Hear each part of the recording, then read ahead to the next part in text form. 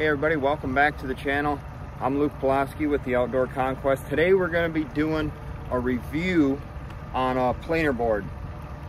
We use planer boards for trolling for fish. That could be trolling for salmon, walleye, trout, you know, really any types of fish. You can catch pike and muskie, even bass trolling. But what we're reviewing today is the Cabelas Advanced Anglers planer board with the tattle flag. If you're new to my channel, not yet subscribed, please hit that subscribe button down below.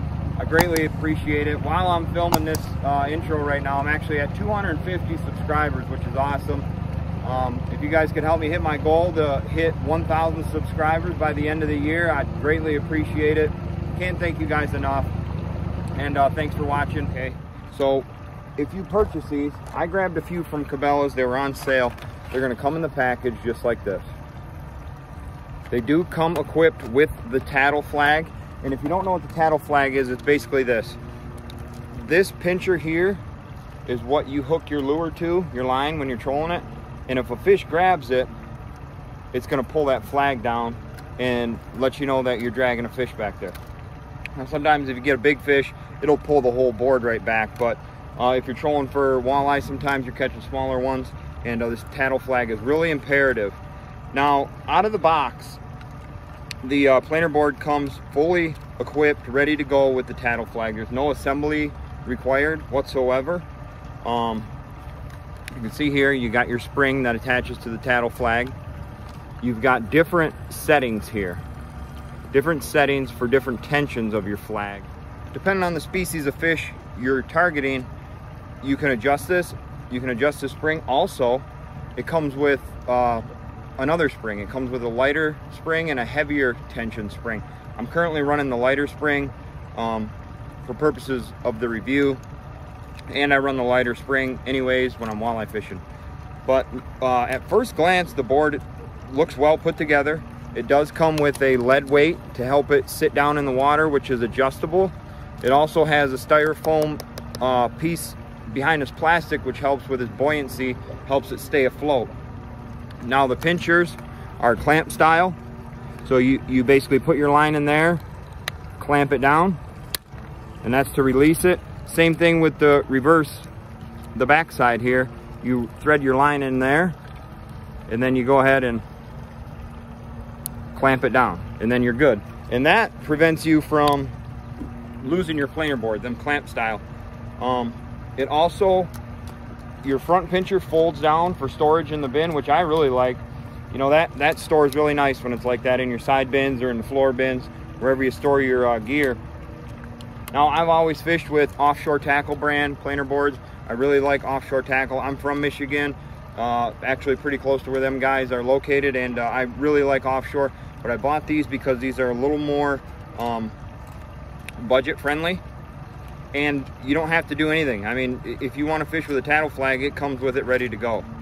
I believe these were under 30 bucks a piece, fully equipped, no assembly required, and ready to fish. So I'm gonna hook up. We're gonna try them out. We're gonna troll. I'm gonna run a couple crankbaits. First one I'm gonna put out, just this nice red hot color. And I'm gonna send them out for you guys, show you how they run. I've already ran these a few times, and I'm really impressed with them. I've fished them in rough water. I fished them in calm water. They really held up well in the rough water. I was really impressed. But I'm going to be running these all year and see how they hold up at the end of the year. And maybe I'll do a post-season review just to check the wear and tear on them and see how well they held up. But for now, we're going to go ahead and get these lures in, and I'll show you the setup I'm using and how I'm doing it. I know there's people interested out there, and I haven't seen a video yet on reviewing these Cabelas boards, so I wanted to do it. Wanted to get it out there. But what I do is simply, I reset my line counter to 0, and I'll send my lure back, this crankbait, I'll send it back 50 foot. Okay, we're at 50 foot. Now, I take an Offshore Tackle guppy weight. It's got this OR16 clip, which you can see in there, it's got a nipple on it. And I get my line behind that nipple so I don't lose the weight. That's the whole purpose of this style clip. That's an OR16 clip by Offshore Tackle. Now you hook the guppy weight on, get it below that nipple, And now you go ahead and go back, reset your line counter if you want, I like to, and then I send it back another 50 foot. Okay, we're at 50 feet. Now, you're gonna go ahead and hook your board up. And this is really simple. I always put the line in this front one first, clamp it down, just like that. Then you go ahead and take your line that's going back to the lure. What you're gonna wanna do is when you go to the back pincher, give yourself a little bit of slack. So I like to hook it like that and then clamp it down. And that gives you a little bit of slack in between both pinchers. So when a fish grabs that sucker, you know, you got a little slack there and there's no doubt that it's a fish on there. So always put a little slack between your pinchers. Now what I like to do, I do fish by myself a lot. I like to set the drag good and loose. Put the clicker on. I put the clicker on and that'll allow that to take itself out to the side of the boat while I'm getting my other lure and my other setup ready to go. So we'll switch to the other side of the boat while that one's going out. So now I'm running over here. I've got a chartreuse and white crankbait floater. I'm gonna go ahead and send this one back, same routine. Okay, so there it is outside the boat. Like I said, I adjust my clicker.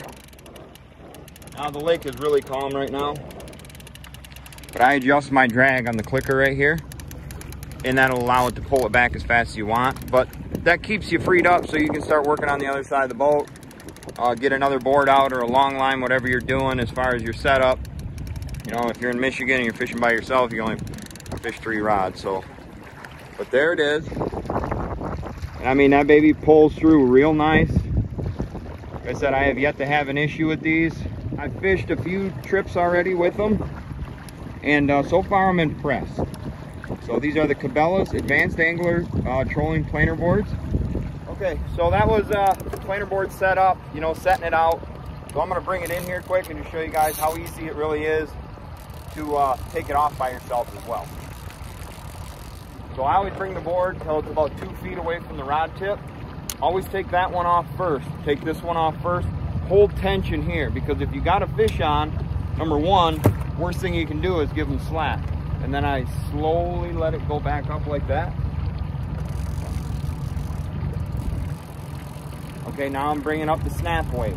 Remember, I put a snap weight on after 50 feet of sending my lure out. So we got the snap weight, same thing. 2-3 foot from the rod tip. Pull the rod tip to you. Pop that baby off just like that. Now if you have a fish on, you're strictly on the fish. We don't have a fish on, we're just pulling the crankbait for purposes of the review. But it is fairly easy to lose a fish when you're doing it by yourself as well. So it's one thing you got to keep in mind.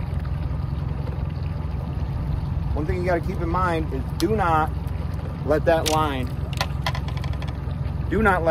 get slack. Anytime you give that fish slack, it gives them an opportunity to head shake and spit that lure right out. But as long as you got tension on there and that hook is set in his jaw, he ain't going nowhere. So that's pretty much it. The Cabelas Advanced Angler trolling planer board. I'm pretty impressed with these things so far. You know, for the price point, I'm just curious to see how well they hold up, because I do fish some extreme conditions from time to time, and boards can take a pounding. It doesn't matter what brand of board you got, they're gonna take a pounding. So I'm curious to see how well these babies hold up for me, because I do a lot of trolling style fishing. Well, that's gonna be the review on the planer boards. I'd like to thank you for watching this episode of the Outdoor Conquest. We'll see you on the next one. Stick around. Talk to you soon.